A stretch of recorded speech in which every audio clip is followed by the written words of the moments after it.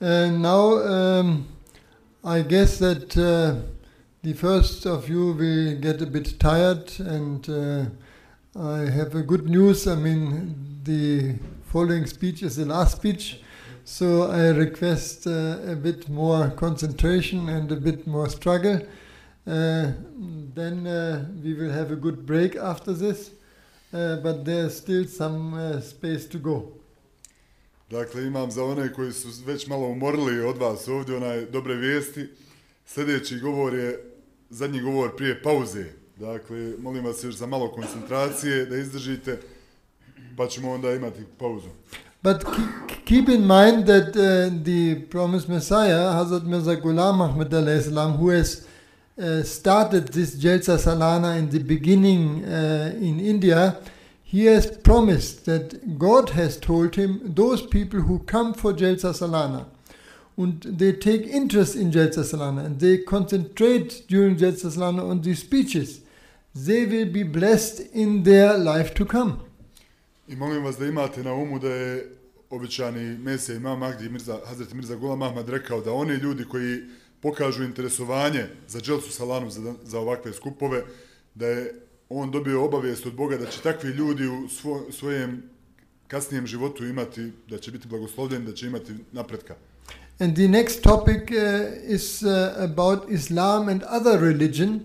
This is a very important topic because there is no country in the world where only one religion is being taught and lived by people.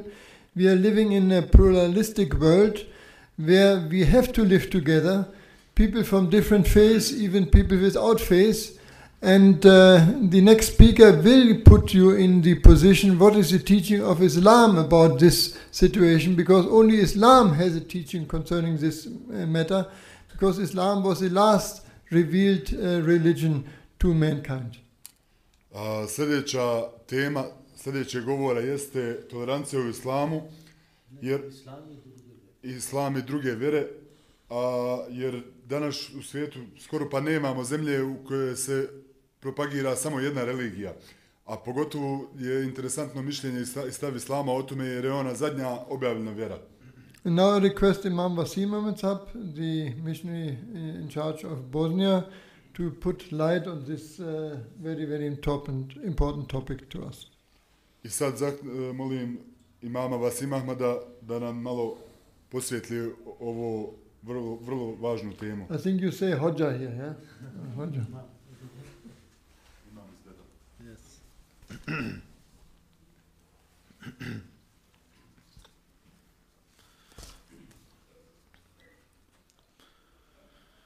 أشهد أن لا إله إلا الله وحده لا شريك له وأشهد أن محمدا عبده ورسوله أما بعد فأعوذ بالله من الشيطان الرجيم بسم الله الرحمن الرحيم اليوم أكملت لكم دينكم وأتممت عليكم نعمتي ورضيت لكم الإسلام دينا. Draga braćo i sestre, kao ste čuli, tema mog govora je Islam i druge religije. Ovo je toliko širok tema da ja ne mogu da stavimo učenje Islama u jedne strane i učenje druge religije na druge strane, onda vama pokazujemo šta Islam vama nauči i šta ostale vjere imaju učenje za taj tema. Ali ja ću pokušati danas da vama objasnimo neke vrline Islama. Ove vrline koje se nalazi samo kod Islama, a ne nalazi kod ostali vjere. Ovo ajet koje sam naučio početak, Allah kaže Al-yawma akmaltu lakum dinakum, danas sam za vas uzavršio vašu vjeru. Va atmamtu alaikum nemati, i potpunio svoje blagodat prema vama. Varzitu lakum l-islama dina, i izabrao sam za vas Islam kao vjeru. ovo tvrdnja od Boga da ja sam završio vašu vjeru, ovo pripada samo u islamu. Druge vjere nisu tvrdili na ovaj način. Čak Isa a.s. rekao, ja ne mogu da vama kažem u silu istinu. Kada dođe Sveti Duh, on će vama reći cijelu istinu. I ovo tvrdnja nema kod Hindusa, nema kod Buda, nema kod ostalih vjere. Kao Allah kaže, ja sam završio vašu vjeru. Kada je nešto završeno, onda ne treba da nešto dodamo ili nešto uzimamo od toga. Kada mi pričamo za jedan globalnu vjeru, onda treba da bude jedan duhovni centar. Treba da bude jedan tačka prema tome da cijeli svijet, da oni krenaju. Ovo stvar ispuni Sveti Kaba, časni Kaba. Recimo kod muslimana imaju ovo oni centar, da li mi živimo u zapadu ili istoku ili bilo gdje. Svi muslimani kada oni stoju u namaz, oni krenaju prema kibla, prema Kaba. Ako mi vidimo ova tačka, ova stvar kod ostali vjere, oni nemaju ovakvo nivo, taj duhovni centar. Za taj duhovni centar Allah kaže u časnom Kuranu, inna avvala betin vuzija lin nase lallazi bi bakkata mubarakam wa hudal lil alamin. Ako hoćete da znate koja je bio prva kuća, gdje je bio građena prva kuća, onda treba da znate da prva kuća bio izgrađena za dobrobit čovječanstva, je ona u Bekki. Bekka je ovo stari ime od Maka. Mubarak i uputa svjetovima. I onda za taj svrh je ovo jedan najbolje obožavanje je hađ. Kada svi muslimani iz cijeli svijet oni idu u Kaba. Tamo su muslimani koji znaju arapski, muslimani koji ne znaju arapski, stotina vrsta ljudi, stotine nacije, ali imaju samo jedan cilj, da oni obožavaju Boga kao braća. I onda za ostali obožavanje, recimo namaz i post, to možemo da mi objavljamo kod kuće u svom mjestu, ali kada je pitanje za hađ, onda moramo da idemo, moramo da napustimo svoje mjesto i idemo na hađ. Časni Kur'an govori za ovo kuće, za ovoj voze ali nas. To znači ovo je izgrađena za dobrobit čovječanstva. I to se isto pokazuje da prvi put kada ljudi su saznali, recimo kada su oni izašli iz pećine i prva kuća, časni Kur'an kaže, je bio građena u Kaba. To je Božja kuća. Onda ljudi su tako saznali, prema tome onda oni su krenuli da gradi svoje domovi. Isto tako časni Kur'an koristi za Kaba ovo riječ Betul Atik. Betul Atik to znači ovo harama drevnoga. To znači nema nešto starije od ovog Božje kuće. Onda Allah zna kada je bio ovo građena, onda koliko puta bio uništena, onda opet koliko puta su ponavljali, recimo Hazret Ibrahim i Hazret Ismail a.s. ponovo su gradili ovo Kaba od stari svoje ovo temelje. Malo prije dolazak časnog poslanika sallallahu alejhi ve sellem, tamo se dešavao jedan guverner od Jemena, on se zvao Abraha. On vidio da ljudi Arapi samo idu prema Kaba. I onda on odlučio da gradi jedna crkva i da pokušava da ljudi isto tako dolazi prema crkvom kao oni idu prema Kaba. Ali on vidio to nije uspio. Onda na kraju on odlučio da tamo ide sa svojim vojskama i skroz uništi Kaba.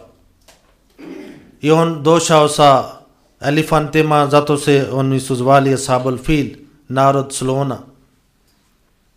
Oni su došli i ovi Arapi koji su živjeli okolo Kaba, oni su bili sromašni, oni su bili bezpomoćni, oni nisu imali nikakva sredstava da brani sebe.